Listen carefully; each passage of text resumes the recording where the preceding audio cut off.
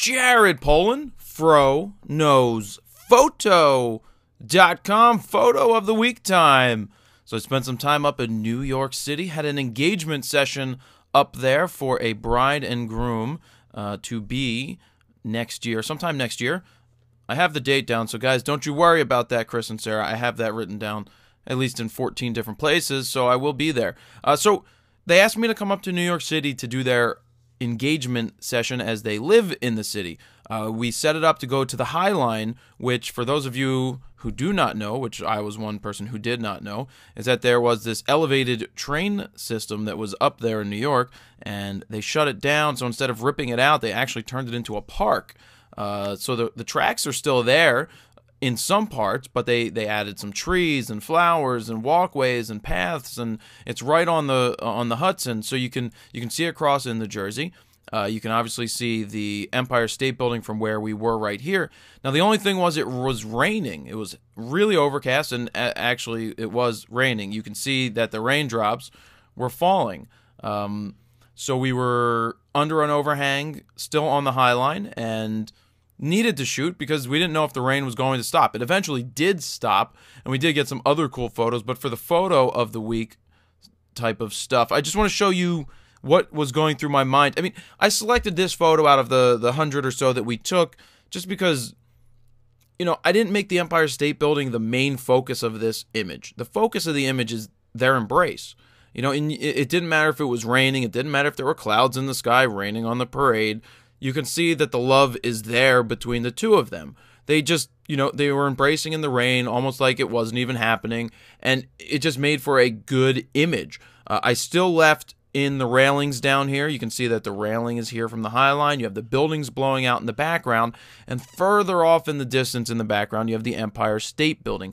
Now, we may be losing a little bit of light up here, or you may be drawn up to that area because it's very bright, but we're going to do some things with this photo to make it, you know, blow. B-L-A-O-W is blow, I think. But yeah, we're going to make it go boom and make it good. So let's go over these settings. 1/320th of a second, f2.8, ISO 2000, 165 millimeters on the 70-200 version 2. We were shooting, or I was shooting the Nikon D3S. You know, I needed to bump my shutter speed. That's why I was at 2,000th of a second. I was a stop off, you know. I'm usually a stop off, whatever, it happens. Because I like capturing this, I like getting what I need to get, and then making my corrections later in terms of exposure. Still, it's composed the way that I wanted it. I wanted them in the bottom. I wanted the Empire State Building up top, but I didn't want it to be the staple. You know, I wanted it to be there. You know, not just slamming you in the face going, hey, it's the Empire State Building, there it is, it's right there, and forget about these two right here. It was all about them, but that was the background. So this is like, do I do black and white or do I do color? I was playing with this a little earlier, and then, you know, I started off with black and white, so let's go. Let's do the black and white. There. That's what I do. Contrast, you know I do that. And then here you can see that my exposure is off, but I'm going to do a few things with this. Make my blacks 10-ish, maybe a little more. How's that sound? I like that. Not going to go too high on the clarity because I want it to be a little soft, so I'm just going to leave it.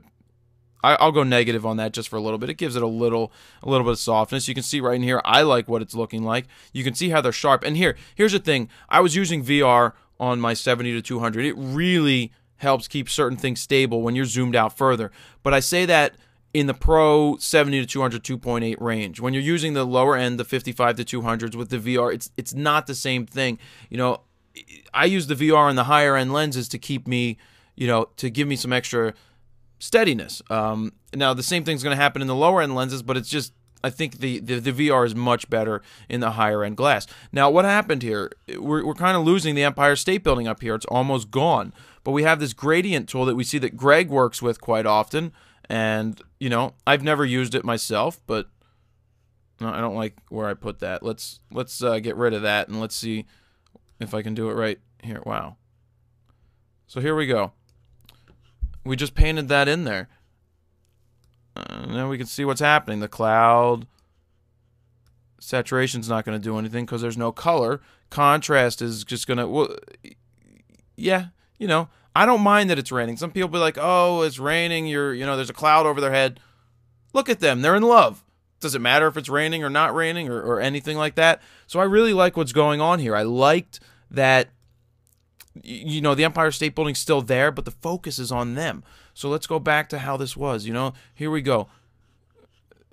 Let's reset it and see where it started. So that's where it started in color, and this is where it was in black and white. And I'm really happy with that. I really like the way this looks. Their embrace is very nice.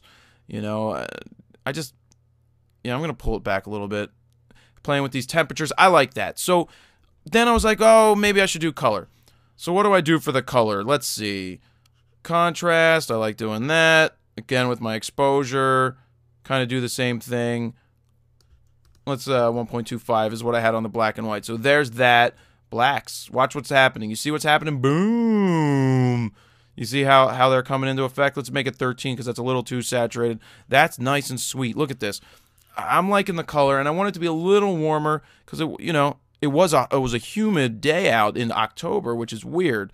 So here we go. I add a little bit of yellow, makes it a little warm, and I like that. So clarity, same thing, and then let's do this tool again and see what we get. Now it's in color, and it's pretty damn cool.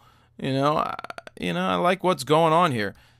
Too saturated. The sky wouldn't be that blue if it was raining, so don't overdo it. I'm just going to pull back slightly. Well, no, I like it right there. Contrast, I like that. Look at that. Well, let's pull it back a little bit. I want it to fade away a little. So usually I bump my contrast up, but I don't know. I'm liking the way that it feels less contrasty in this case. And there you have what it looks like in color. I think I feel strongly for the color, but look at the rain. We're freezing the rain. The rain is there. They're loving each other. There's the black and white. There's the color. There's the black and white. There's the color. There you go. You have those two images for the photo of the week. They work well in both. I think I like the color right now, but maybe I'll like the black and white another time. So, who knows? So that's something different for me, adding that gradation into the sky, but I wanted to bring out the Empire State Building, but still not make it the focal point. I still go right to them. They are the sharpest and in focus area. So I'm drawn into them, and then your eye goes up to the Empire State Building. You have the rain, you have all of that, and this print, if it was printed really large, would look really freaking awesome on the wall or wherever you want it.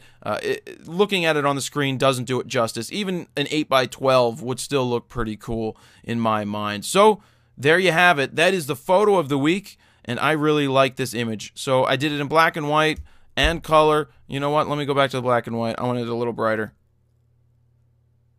There we go. There we go.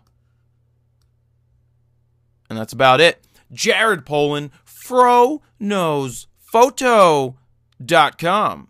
See ya.